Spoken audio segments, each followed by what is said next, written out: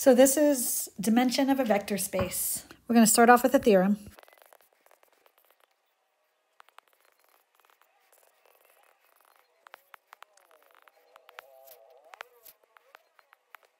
So any two bases of a vector space, they must have the same number of vectors in it, and that's called the dimension, or just dim for short.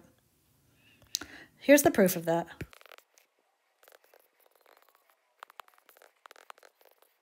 So we're going to let B from V1 to Vn be a basis for V. So we know it's linearly independent and spans V.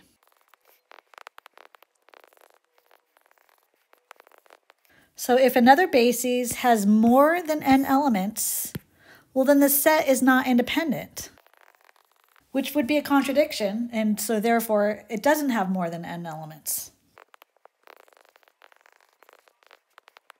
So if another basis has less than n elements, there's not enough of them, so therefore it won't span V, which is another contradiction. So therefore, any two bases of a vector space do have the same amount of vectors.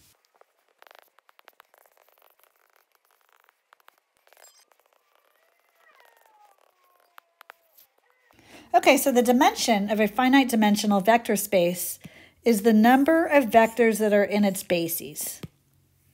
So let's do a bunch of examples. So we know the dimension of Rn is just n. The dimension of Pn, remember it's n, it's the nth degree polynomial plus the constant, so it's n plus 1. So the dimension of a matrix, that's an m by n. That's actually m times n, and let's look at an example. So for this matrix, this 2 by 3 matrix, this is what we'll need for a basis. So we'll need to represent this A, the B. So these are the 6 that you see need to be represented for each of the letters in each of the positions. So we can see there's 6 in this basis, so that's our dim. So the second degree polynomial has a dimension of 3. So if we have an H as a subset of M 3 by 3, what's our basis going to look like? So it looks like our dim of H is going to be 3. It's 3 of them. So here is a vector. H is a subspace of R3, where V is a vector in R3, where if we dot that vector with 2, 1, 3, we get 0. So what does V look like? So if we choose V to be any vector in R3, we can choose X, Y, Z to represent all of them, any vector. And there it is, we have a plane. So we can choose, if we want to write this out and figure out what our basis is, I think I would like to solve for Y. It's the easiest one to solve for. And we'll use 2 parameters since Y is in terms of 2 variables. So we'll solve this using parametrics. So the 2 free variables. So we set x equals s. So we have 2 vectors here. And so our dimension of this H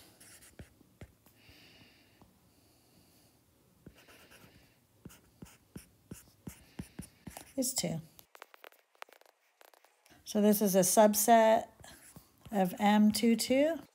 We can factor out that x, and that's just one vector. So this is 1. Again, the one matrix spans the entire space because all these are the same variable.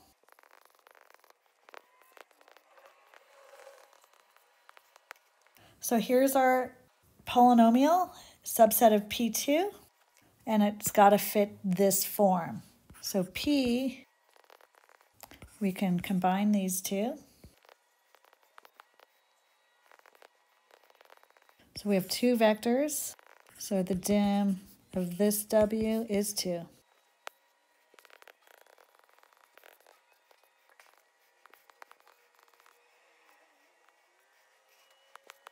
Okay, this is just a little note that I need for my next theorem that I'm going to prove. So if H is a subset of V and dim of V is N, then dim of H is less than equal to the dim of V, which is less than equal to N. So if you're a subspace, then the dimension has to be equal to or smaller.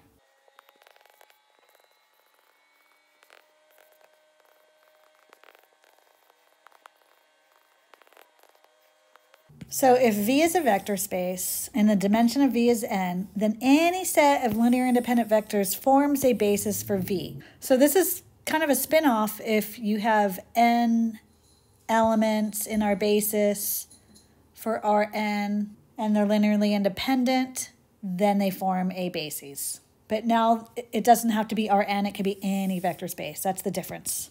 So here's our proof.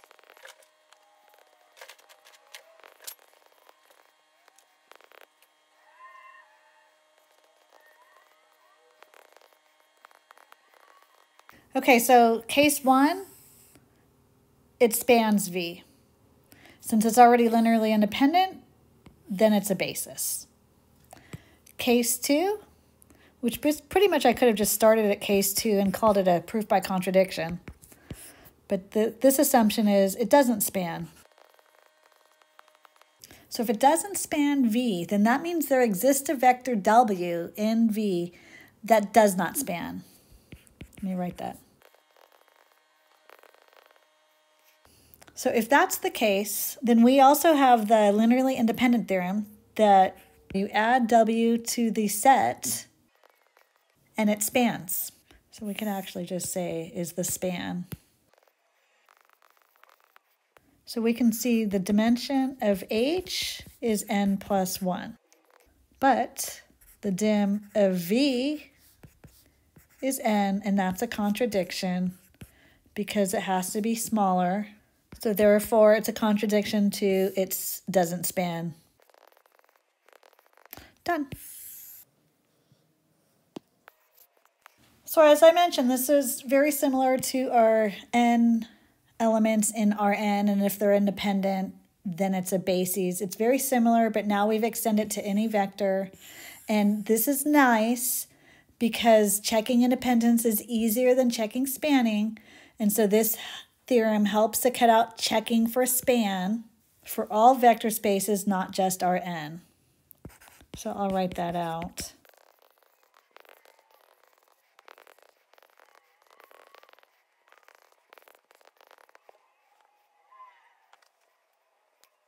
That's all for now. Thanks.